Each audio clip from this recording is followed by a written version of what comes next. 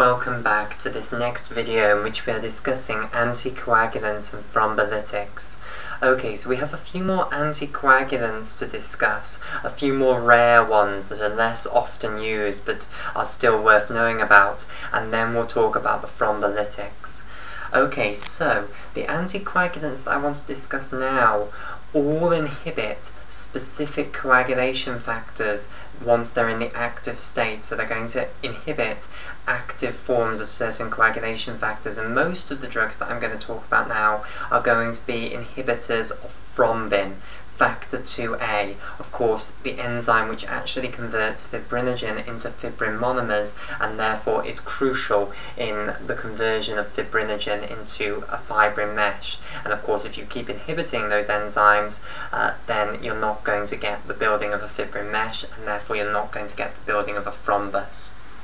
Okay, so the next class of drugs then that I'd like to talk about are what are known as the Harridans. Okay, now these are drugs that are derived from an anticoagulant that is found in the saliva of the medicinal leech. So the medicinal leech, it feeds on blood. Okay, now it does not want the blood that it is feeding on to coagulate.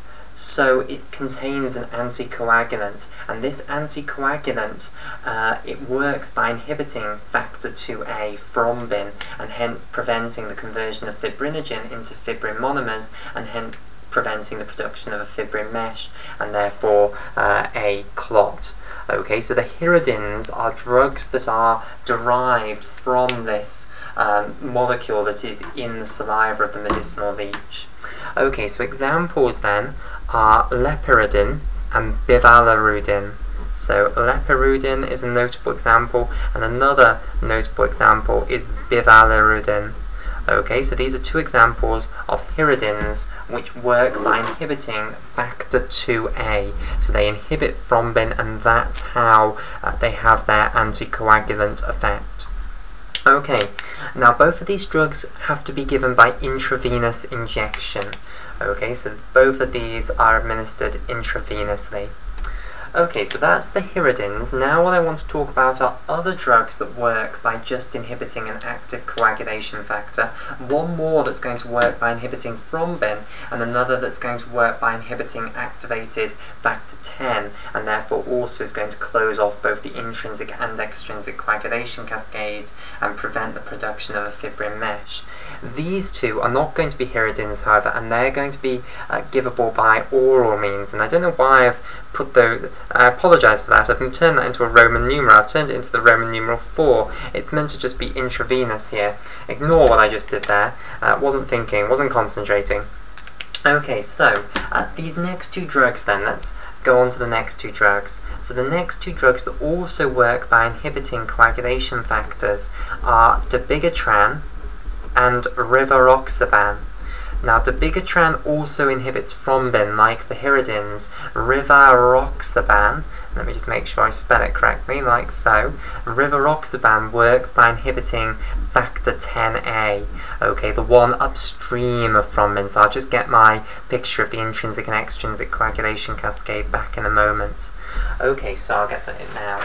So remember, factor 10A is the one which combines into a complex with factor 5A and calcium on the surface of activated platelets to form the prothrombinase, and this has to occur in both the intrinsic and extrinsic coagulation pathways. Okay, and this complex, this prothrombinase complex, is what converts prothrombin, factor 2 that binds to the surface of activated platelets again by calcium, into thrombin, factor 2A, which is then going to start converting fibrinogen into fibrin monomers and forming the fibrin mesh. Okay, so dabigatran and Rivaroxaban then, these can both be given orally, and they are inhibitors of these very important coagulation factors, and hence they are going to prevent the production of a fibrin mesh, and hence they're going to be anticoagulants, very powerful anticoagulants, and stopping thrombosis from occurring. Okay, so those are the last of the anticoagulants that I want to mention. As I say, it's rarer that you will see people prescribe these, but occasionally they are used, so they're well worth being aware of. Now what I want to talk about is the thrombolytics, the drugs that are actually used to trigger the lysis of a thrombus that has formed. So all of the anticoagulants that we've so far talked about, these were all preventative measures to try and prevent thrombosis from ever occurring.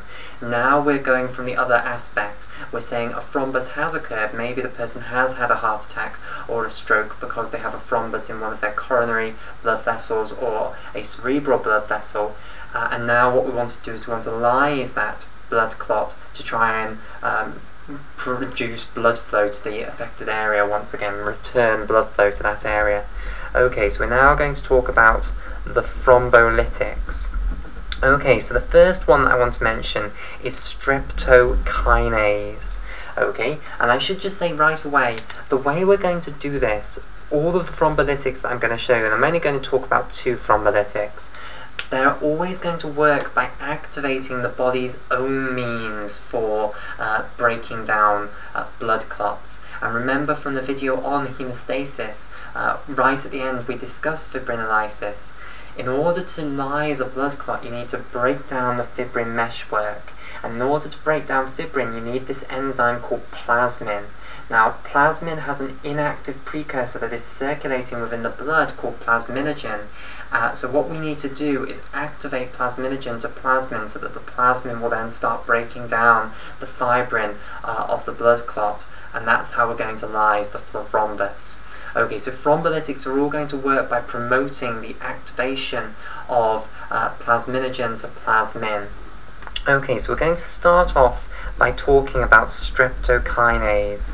So streptokinase is an enzyme that certain streptococcus bacteria produce, and it has the property that it will activate plasminogen to plasmin. Okay, so we harvest streptokinase from streptococci, and if someone has just had a heart attack or a stroke, we give them an intravenous injection of streptokinase, and it will then go into the blood and convert plasminogen into plasmin, and the plasmin will then lyse the fibrin. It will break down the fibrin of the thrombus, and once the fibrin mesh has been degraded, then the platelets will just fall apart and the thrombus will be lysed. So this is the way streptokinase works. Now there is a very important thing to know about streptokinase.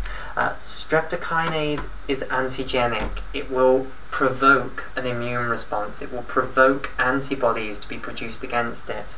So within 4 days of having intravenous streptokinase injected into you, you will have antibodies against streptokinase, and therefore all of the streptokinase will be removed from the bloodstream, or at least it will be complexed with antibody molecules and therefore will be cleared from the bloodstream.